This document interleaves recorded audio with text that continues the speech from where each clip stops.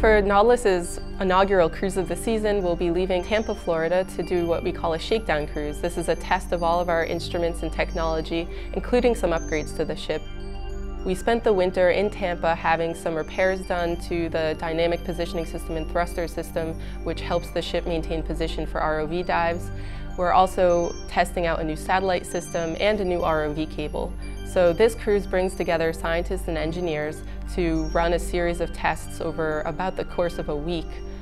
During that cruise, we will test all of the systems individually, including our multi-beam mapping system, and we'll also bring out some new scientists and engineers who we want to train up on our systems so that we can start our season off strong in the first week of April.